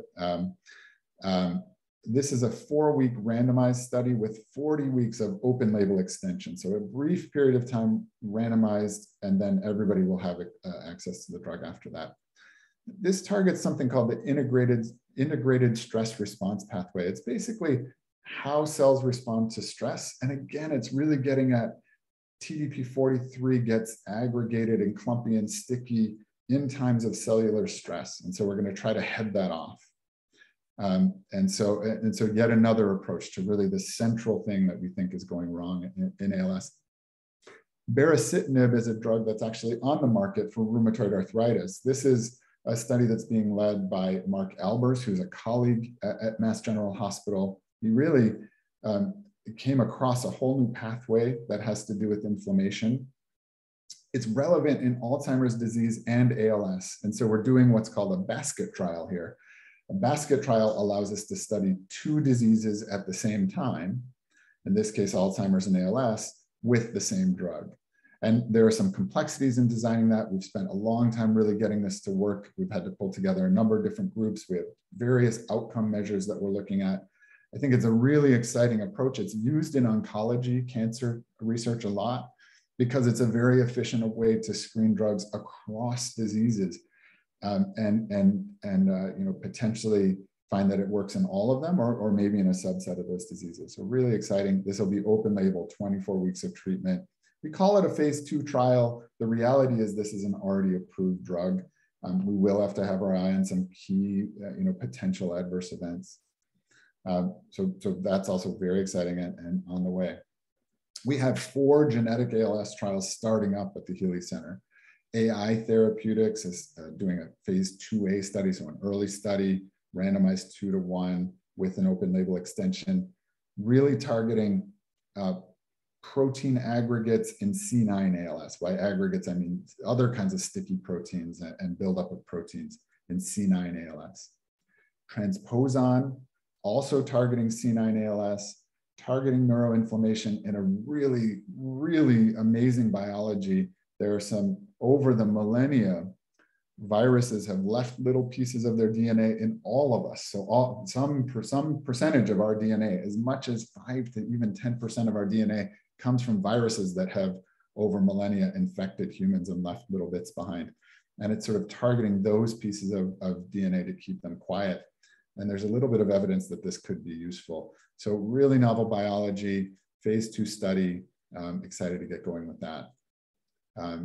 Ionis has another ASO, which is targeting a gene called FUS, F-U-S.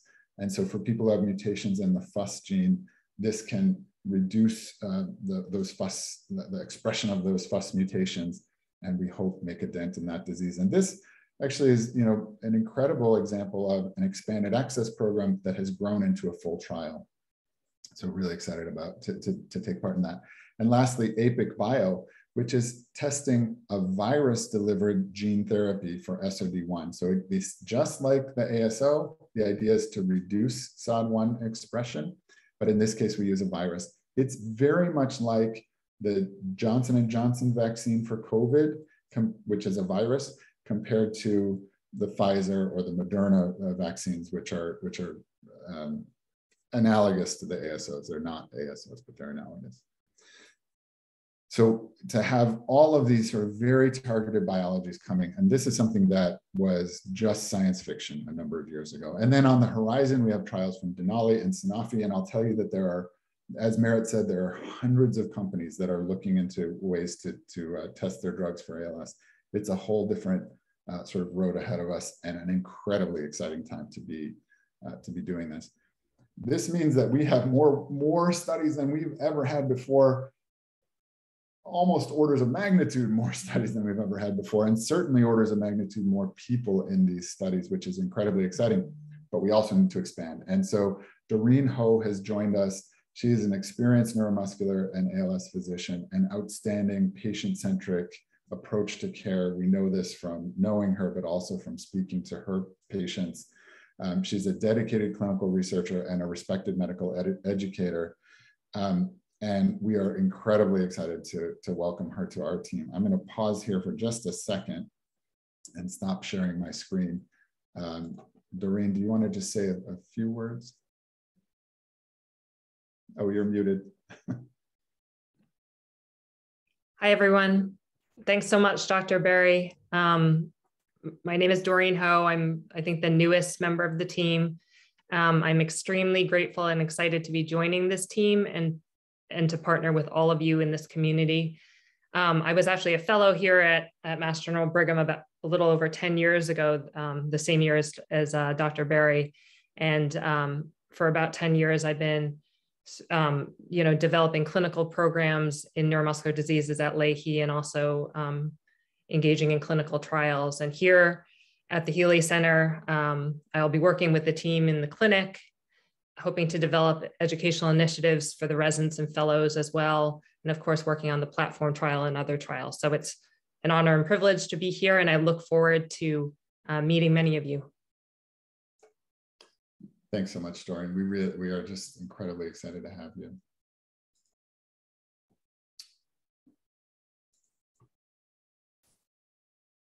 So I'm going to end with, again, I told you that there would be a lot of information. There was a lot of information.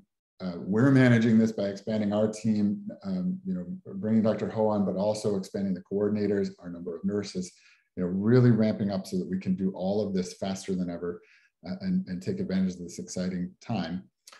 So we need a way to organize information for you and for us. Sarah Luppino talked about the MGH ALS link.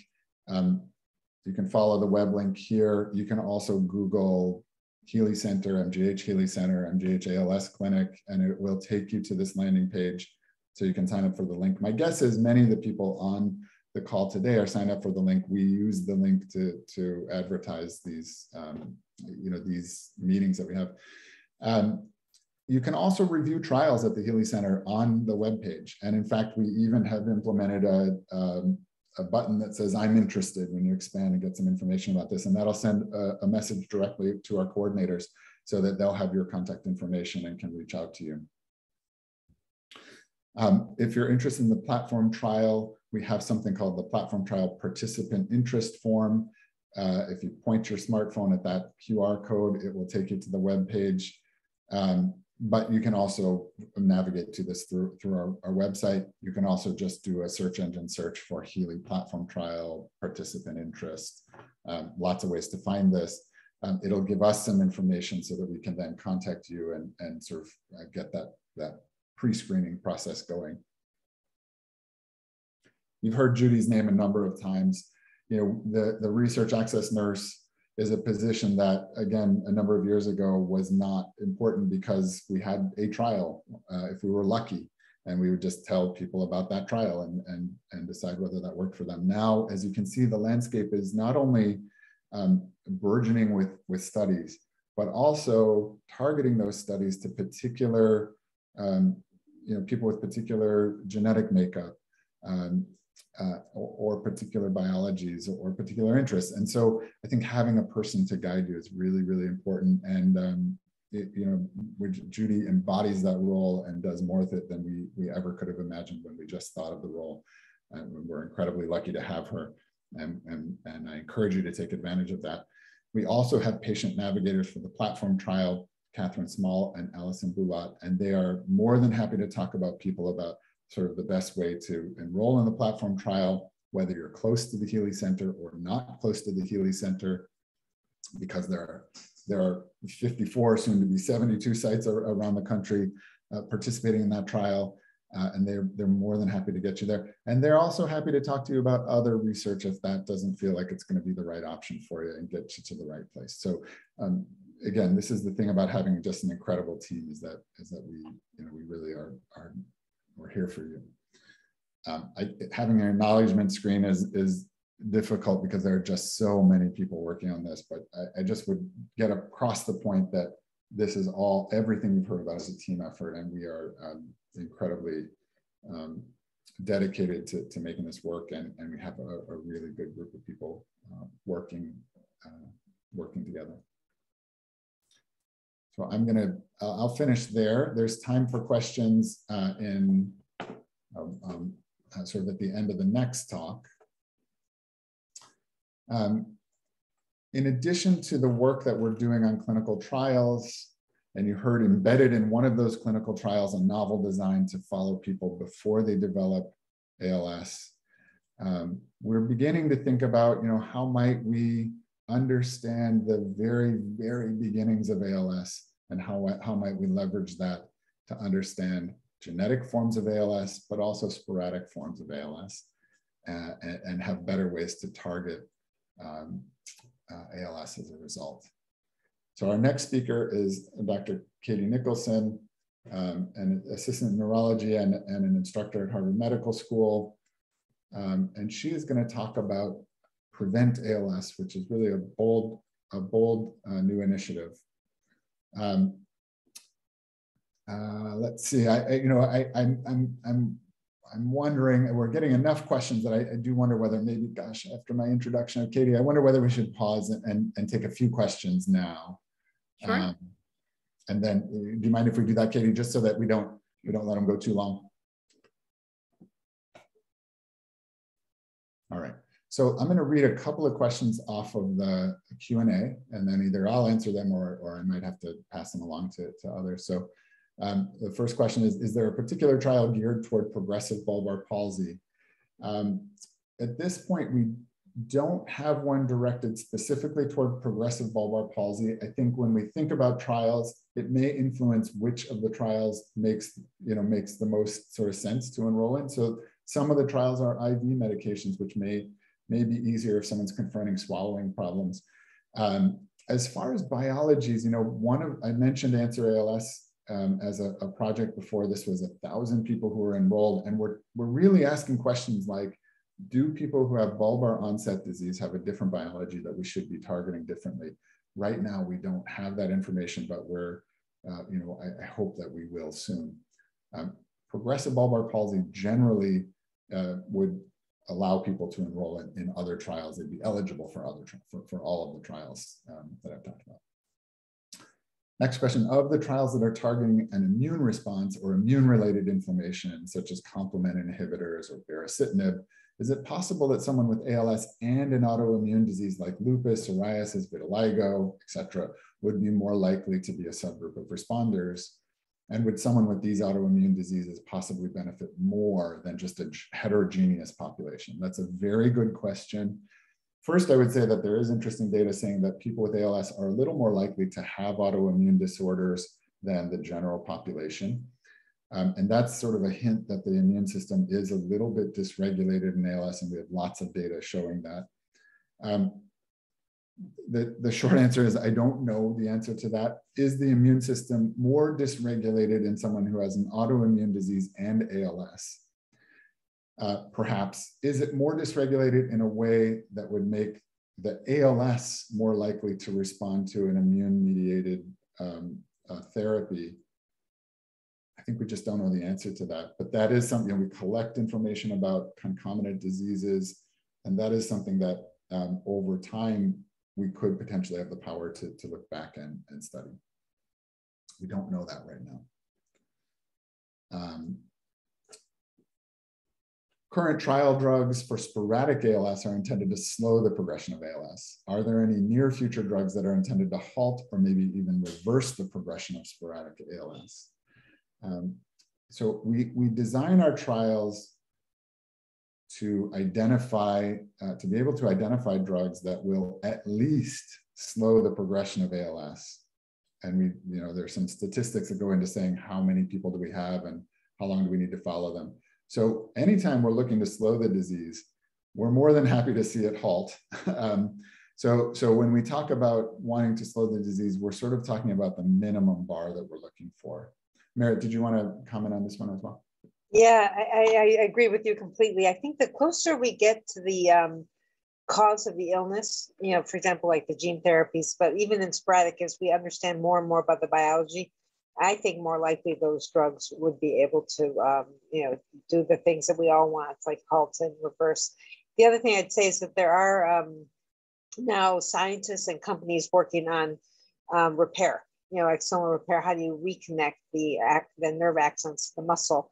And they're not that far away. So that, but still you have to stop what's causing the problem. But it's exciting to me that people, that there's scientists working on the repair part too. Yeah, including at Mass General. Yeah, no, I think that's absolutely right. And as we get closer to that central biology and being able to target that, I think this will become a more and more important thing. If we say, okay, now we can really target that central biology. Now, how do we make things better over time? I'll also point out that we know from polio, paralytic polio is a motor neuron disease. It's just an infectious motor neuron disease, and it halts. And after it halts, we know that some people have a fairly good recovery of function, maybe not entirely, but there's something to be learned there as well. And that's something that's been studied for many, many years, obviously. So we have some leg up there. These are great questions. Katie, I apologize for the false start on your introduction, but we're still just as excited as we were a few minutes ago to hear what you have to say about Prevent ALS. Sounds great. Thank you so much, James. So I will go ahead and share my screen. Excellent. So hopefully you can see my screen here as well. And let me just move this to the side. Wonderful. So thank you so much for having me speak today. Welcome to all of our patients and families on the call. Some familiar names and names that I have yet to meet, but certainly I'm excited to talk to you more about a new initiative called Prevent ALS. Now, our understanding of ALS may be just the tip of the iceberg. The key to unlocking the cure for ALS may be just below the surface in people who are at risk for developing the disease. We're partnering with a whole new population. Support from the patient community is very strong, and people from families that harbor ALS causative mutations tell us that they are very highly motivated to help. This is a partnership, and the more partners means we have more data and bigger discoveries. Now, familial ALS or inherited ALS represents about 10% of all ALS. However, when we reframe our focus on all of the family members of people with these inherited forms of ALS, the number balloons to equal the number of people with sporadic or non-inherited ALS. Disease prevention is also our most powerful tool in medicine, and probably the most recent example of that is the big push for a COVID vaccine rather than just a COVID treatment. Now, this initiative, Prevent ALS, has a vision. We envision a future in which we can halt ALS biology and prevent the disease, not only in people with ALS-causative gene mutations, but also in people who would develop sporadic ALS. Early diagnosis and treatment is key. This is a bold initiative with big goals. We need to stop or halt ALS in its tracks before it begins. Like a house fire starting with a single match strike, ALS begins in one area and then spreads. Imagine the impact of blowing out that match before it can ignite the whole house fire, or better yet, removing the matches from the house entirely. The first job for Prevent ALS will be to find where the matches are kept. In other words, we don't yet know what the earliest disease markers are, but we are on a mission to find out. Now, this Prevent ALS initiative has several goals. We will be working with people who are asymptomatic ALS gene carriers who are at risk for developing ALS. We're going to be following their clinical signs and symptoms to assess for the earliest changes and follow biomarkers or markers such as proteins in different biological fluids to assess for the earliest biological signs of disease. Separate studies are currently accomplishing these goals on a small scale, and the goal of Prevent ALS is to really align those efforts together and to expand those efforts. Now, I want to show you some data from our pilot study, our pilot program, which started in 2017, which Dr. Berry and myself run at Mass General in conjunction with Dr. Timothy Miller at Washington University in St. Louis. This initiative, this pilot initiative, is called the DIALS or Dominant Inherited ALS Network. And currently, we've enrolled over 150 participants and are rapidly growing. So again, these are people who are asymptomatic, but carry a gene that is known to cause ALS. Now, I want to take a moment to talk about biofluid markers of interest in early ALS. And I know you heard from Dr. Babu a little bit about neurofilament in the tofersen results presented earlier. Neurofilament is released when motor neurons undergo damage. It's not specific to ALS, and in people who are healthy, neurofilament is normal. We know in people with ALS or PALS, neurofilament is elevated and remains relatively stable throughout their ALS journey. The degree of elevation appears to correlate with either fast or slow progression of ALS. And there is discussion of potential use of this marker for discussion of prognosis in clinic. It is just starting to be available in clinical labs, although it's unclear if it's consistently covered by insurance. And this is certainly something that you can talk about with your ALS care team. Now, what I've shown here in the figure on the right is from one of our collaborators at University of Miami who runs a similar study to DIALS called PREFALS. And they followed several pre-symptomatic gene carriers, 7 individuals who had the SOD1 gene and 1 individual who had the FUS gene. And these individuals were without symptoms and developed, unfortunately, symptoms over time. And what they saw is that the neurofilament started to rise approximately 1 year prior to symptom onset. And symptom onset in this figure is indicated by this vertical line. And this was found both in the blood and in the spinal fluid. So let me show you some early DIALS results from an analysis we did about 2 years ago. We're about to look at this data in a larger group of participants shortly. But what you see here is looking at a number of individuals who harbor the C9 ORF72 or C9 mutation who developed, unfortunately, symptoms over time. And what you see here is the results from the spinal fluid on the left and the results from the blood on the right, with the vertical line at 0 indicating the point in which they developed symptoms. What you see here is one individual who had a more fast progressing disease, who had a very high neurofilament level. The individuals on the lower register in both red, indicating they developed C9 related ALS, and the individual who developed C9 FTD had a lower neurofilament level. And these individuals have a disease progression on the kind of more moderate to average side or the slower side as well. And what this shows us here is neurofilament may not show us the whole picture in people who might develop ALS symptoms soon. So this just highlights the urgent need to evaluate additional biofluid markers in a higher number of people at risk for ALS. And that's what we're doing right now. We are actually looking at the biological fluids donated by all of the participants within the DIALS program to look at neurofilament, again, a marker of neuronal damage over time, something called chitinases, which indicates involvement of cells that support upper motor neurons. We're also looking at the gut microbiome and inflammatory markers and immune profiling with different cells that indicate aspects of the immune system. And here's another set of results as well from our group. Again, this initiative was supported by ALS Finding a Cure, in which we looked at the gut microbiome in people with ALS versus healthy controls. And what we found is that ALS patients have an altered gut microbiome. And what you see here in the figure on the left is that there were a number of different bacteria here indicated by red that were statistically significant in terms of an increased amount or abundance in people with ALS. And then all of these bacteria indicated in blue were decreased in a significant amount in people with ALS compared to healthy controls. And what we found when we tried to group these different types of bacteria together is that some of these bacteria, a large number of them, produce something called butyrate, which is a short chain fatty acid that is neuroprotective. And that is decreased as a group of butyrate producing bacteria in people with ALS versus healthy controls. So we're very interested in discovering, when does this change start?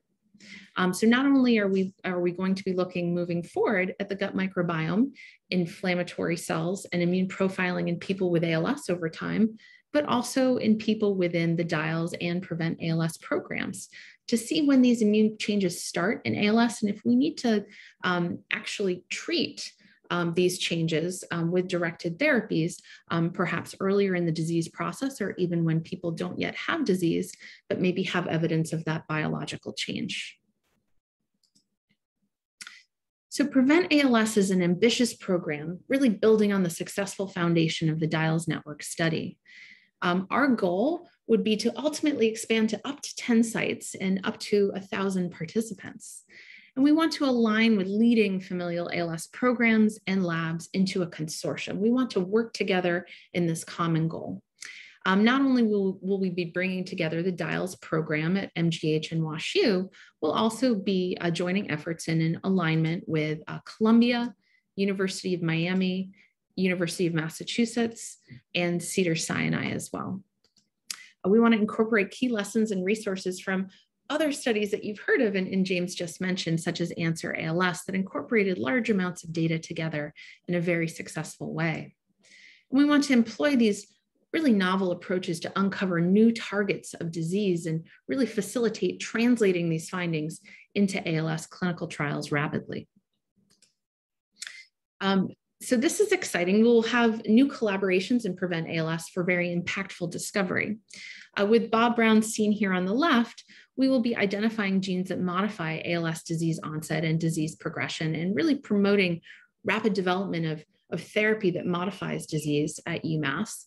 We want to also work with Clive Svensson at Cedars-Sinai, seen here on the right, to create a dedicated stem cell core to bank these stem cell lines for all Prevent ALS participants at Cedars-Sinai, and bringing that together to use stem cell modeling of people who do develop disease over time from Prevent ALS to really identify what are the environmental risk factors that are important, not only in people with inherited forms of ALS, but also to prevent sporadic ALS.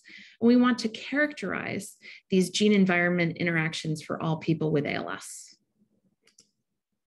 Now, I want to take a moment and really focus on the potential impact that this initiative could have on sporadic ALS. We know that the data thus far strongly links together genetic and sporadic ALS, or inherited and non-inherited forms of ALS. It is highly likely that the insights from Prevent ALS will translate to sporadic ALS, and that modifiers of when people develop the disease or disease onset in genetic ALS are likely to be risk factors for non-inherited or sporadic ALS. And the earliest affected pathways are likely to teach us the most impactful therapeutic development focus for sporadic ALS. And biomarker changes will help define these early abnormalities. It may actually help establish earlier diagnosis in sporadic ALS. And we all know how long sometimes it takes from symptom onset to diagnosis. We would like to shorten that time frame. All in all, if we do the study well, we may be able to prevent sporadic ALS, which is very exciting. And finally, we envision a future in which we can prevent ALS. Gene-directed therapies, as Dr. Babu presented earlier today, are very promising for ALS treatment. And we can use existing and novel tools to understand ALS biology and prepare to prevent ALS. We'll start by understanding genetic ALS and then translate those findings to all of ALS. And studies like DIALS show that we can do this. And it really is the partnership with families that have been affected by inherited forms of ALS. And they are so motivated to partner with us and help.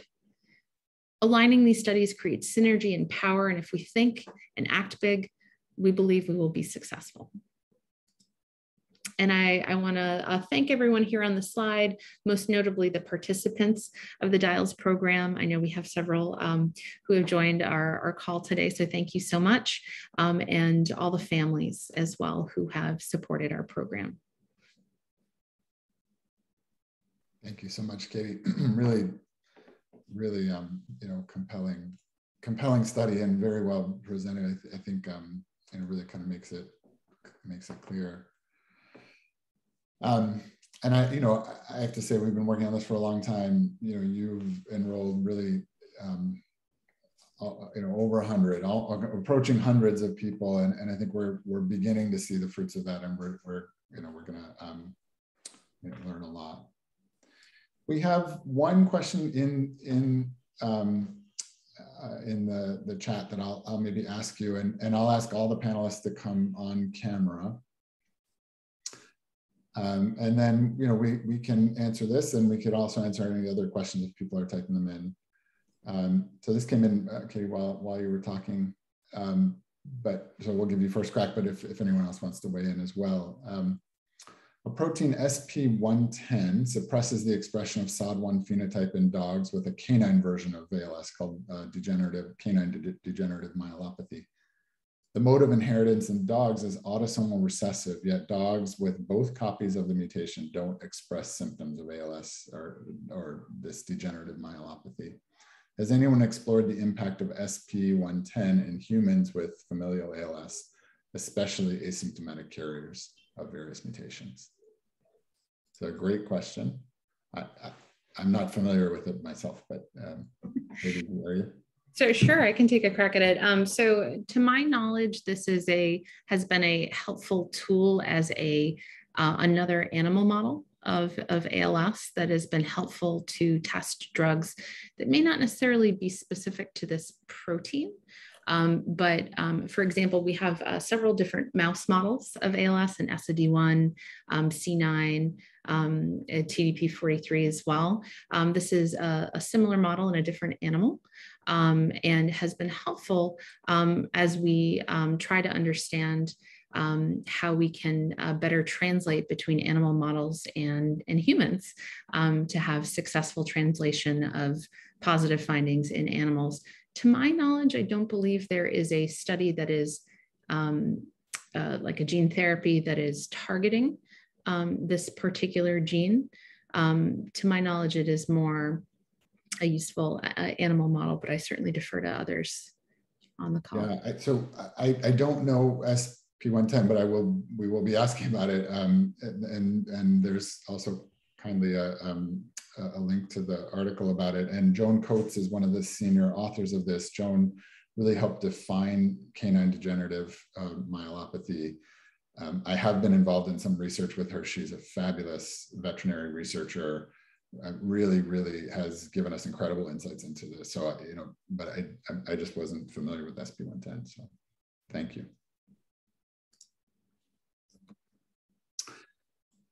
There is still time for people to answer questions, or pardon me, ask questions that we're happy to answer. I might go around and just have people give a last thought before we wrap up while we're waiting for some questions. Let's see. I'm going to go in the order. Katie, I'm going to give you a break because you're first on my screen, but I'll go in the order on my screen and then come back to you, Katie. Merritt, do you want to start with just sort of closing thoughts? Yeah, I think if Kevin always asked us to put from ALS1 one word there, and I'll say that my one word today is just progress. There's just so much progress going on in this field, and it's a real honor to work with all the people with ALS that we know from our clinic, but also the people we've met through social media. I feel like we're a real community that's trying to make the difference here together. And I've never been more hopeful now that we're really going to be finding meaningful treatments for people with symptoms, and then also, like Katie said, to try to prevent it in the first place. Yeah, that's great. So I love this idea that we'll lift the idea from Kevin Gosnell and ALS1 that we'll have sort of a one word closing, and with great thanks to him and to ALS1. Sabrina, you're next on my screen. I had to think of one word very quickly, and I had to say, that's good, because really what comes to mind, what surfaced in my mind was partnership. Because if there is one thing that's good about the pandemic is that we've been communicating with all of you, quite frankly, more often through virtual means. Obviously, I would love to do this in person soon for whoever is available in person and local. However, I have to say, I do appreciate the fact that now we are connecting with so many people from everywhere. At this point, geography is no longer a barrier. Let's continue to connect and to partner, and we welcome your ideas and feedback. I really love having the weekly webinars as well as these ALS One Day, Your Day, and other webinars to connect. So thank you for your partnership.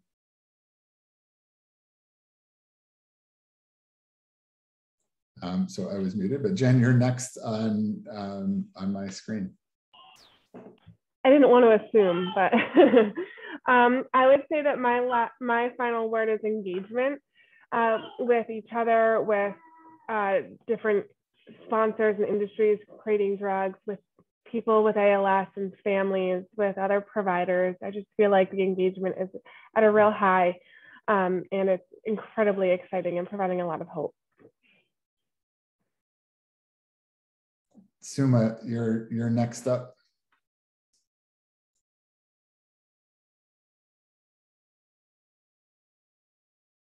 We can't hear you, Suma, but you don't appear to be muted, weirdly. Oh, can you hear me now? Yeah, that's okay. I was going to say that I concur with all the words that others have mentioned so far. I'll add my word for the day as persistence. Drug development for ALS is a long journey, and there are hurdles along the way. It's not a smooth ride every single time, but we've got to be persistent and keep going, and we will reach that inflection point and find treatments soon. Thanks, Suma. That's great. Sarah, you're next on my list. Sure. Screen. I would say the word that's coming to mind for me is gratitude. I think, you know, and I finished my talk and I meant to highlight this. I'm just so grateful to be part of this team, but also for all of our patients and people with ALS who are engaging in research. We truly couldn't do any of this work if it wasn't for you all, and for everybody who's on the call today, and everybody that we have the honor and privilege to interact with in the research and the clinical setting. So just thank you, everybody. Great.